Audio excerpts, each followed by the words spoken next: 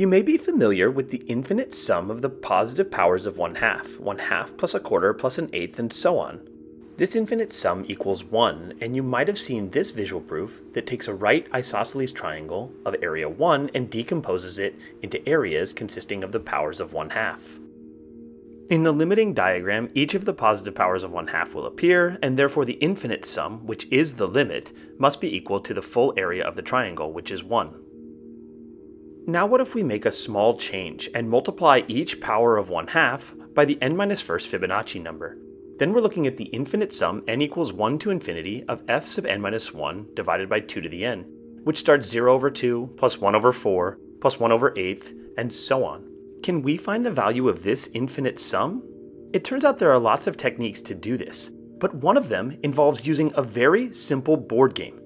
Let's check that proof out. The board in our board game will be a linear array of 4 squares as pictured here. The first square counts as the starting square and the last square is the ending square. The second to last square tells us that we must go back 2 spaces. In each round we flip a fair coin. We will advance 2 spaces if we flip a heads. On the other hand, if we flip a tails, we'll advance 1 space. We win the game once we land on the end square. Suppose that we want to compute the probability that you will eventually win this game. One way to compute the probability is to break it into cases where we figure out how many ways there are to win in exactly n moves for each n. Notice that if we only have 1 move, a tails won't get us to the end, and a heads gets us to the go back 2 square space, which also doesn't get us to the end. So we cannot win in 1 move, so the number of ways to win in 1 move is 0. What about if we try to win in exactly 2 moves? Notice that flipping 2 tails gets us back to the starting position. If we instead flip tails and then heads, we actually land on the ending position, so we win. If instead we flip heads then tails, we first go to the go back 2 spaces square, and then we move 1 square ahead, and we do not win. Similarly, if we flip 2 heads, we just bounce back and forth between the start square and the go back 2 spaces square, and we don't land on the ending square. Therefore, there's exactly 1 way to win in exactly 2 moves. This doesn't seem like enough information, so let's try to figure out how many ways there are to win in exactly 3 moves. Notice that tails, tails, tails does not win.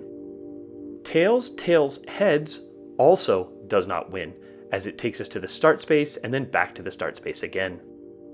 An interesting case is when we have tails, heads, tails.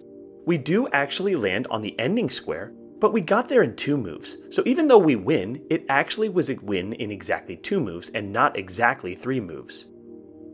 Likewise, if we do heads, tails, tails, we lose. And if we consider tails, heads, heads, we again land on the ending square, but really we landed there after 2 moves and not in exactly 3 moves. The flipping sequence heads, tails, heads actually does land us on the ending square in exactly 3 moves, so we consider that a win in exactly 3 moves. Heads, heads, tails won't land us on the ending square at all, so that's a losing game after 3 moves. And finally, heads, heads, heads again just bounces us back and forth between the start square and the go back 2 squares square, and therefore we don't land on the ending square. So of the total length 3 sequences, we win 1 time in exactly 3 moves. This doesn't seem like enough data, so let's run one more example where we figure out the number of ways to win in exactly 4 moves. As we run through the 16 different sequences of length 4, we see that a few of them will win, but they will win in fewer than 4 moves, while a few others will win in exactly 4 moves. As shown here, the ones highlighted in a deep red are losers, the ones highlighted in a light red are winners but don't win in exactly 4 moves, and the ones highlighted in yellow are actually winners in exactly 4 moves. As we work through all 16 examples, we see that there are only 2 ways to win in exactly 4 moves.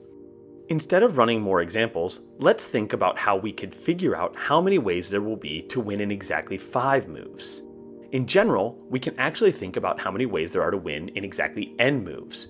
We might first start with an h, and then we just have to worry about winning in n-1 moves since we're back at the start position.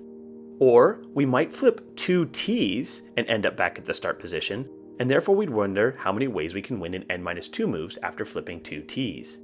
Notice that if we flip th, we'll land on the ending space, and therefore we will have won before we actually got to n moves, provided that n is larger than 2. This reasoning tells us that if we want to know how many ways there are to win in exactly 5 moves, we simply add the number of ways to win in 3 moves and 4 moves to get 1 plus 2, which is 3. This means that if f sub n is the number of ways to win in exactly n moves, then f1 equals 0, f2 equals 1, and fn equals fn minus 1 plus fn minus 2 for n greater than 2. We can then use this recurrence to map out the number of ways to win in exactly n moves for any n we want, and we get the sequence 0, 1, 1, 2, 3, 5, 8, and so on. This sequence of numbers is basically the Fibonacci sequence, since it satisfies the exact same recurrence as the Fibonacci sequence. The only difference is that the index is shifted by 1. But now we almost have our answer. The probability of any string of length n appearing is 1 over 2 to the n. So the probability of a string of length 1 is 1 over 2 to the 1, of length 2 is 1 over 2 squared, of length 3 is 1 over 2 cubed, and so on. But now we can use this information to find the probability of winning in exactly n moves by multiplying the number of ways of winning in n moves by the probability of each such string.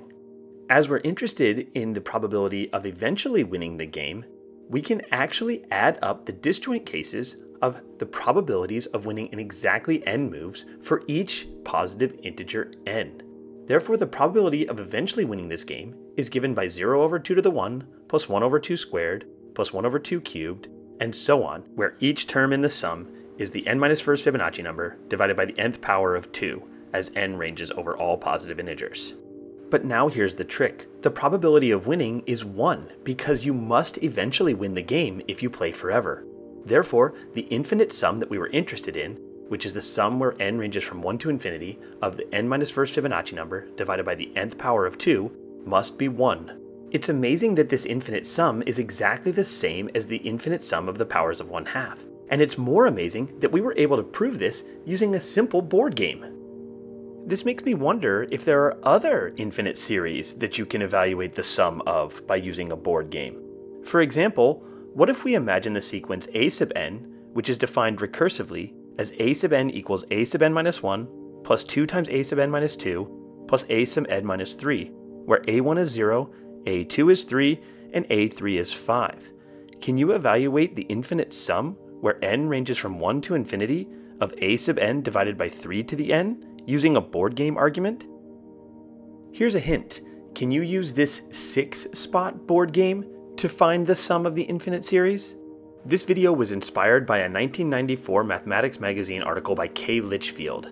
Check the description for a link to that article, and also you can find a link to the 2022 February issue of Math Horizons, which contains a solution to the final problem posed.